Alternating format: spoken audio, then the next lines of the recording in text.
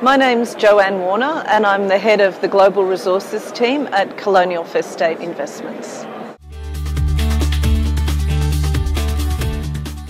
The deterioration in the global economic outlook has seen a downgrade in the potential demand for commodities, and that's been reflected in both the commodity prices and in the equities.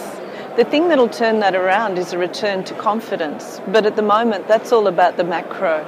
So the markets are going to continue to look to Europe, they're going to look to China, and looking to see when we're going to have a return to stability and hopefully to better demand growth for those commodities.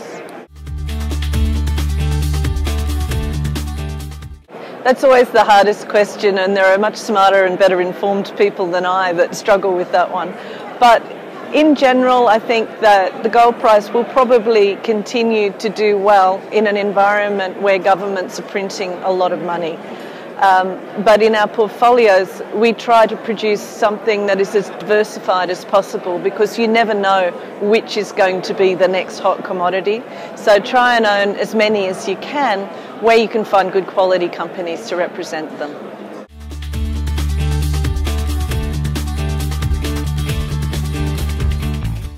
Australia has become a very high-cost place to do business in the mining sector. We've seen a lot of wage inflation. The permitting environment is getting more difficult and takes longer. And the tax incentives are not really there today. So I think that really Australia is losing its competitive edge. There haven't been a lot of exploration discoveries either recently, so that's also making it harder. And what we're seeing is that Australian companies are using their expertise and going offshore, and we're probably going to see more work being done in Africa and Latin America rather than within Australia itself.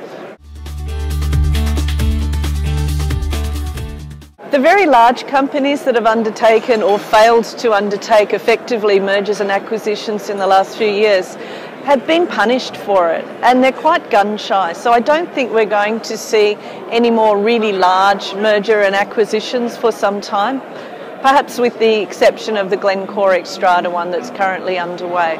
But we will see more consolidation at the very low end of the sector. So there will definitely be a place for the explorer that finds a world-class ore body.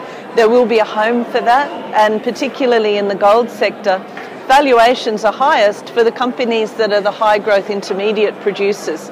So they've got the paper that they can use to make those acquisitions and have them be accretive.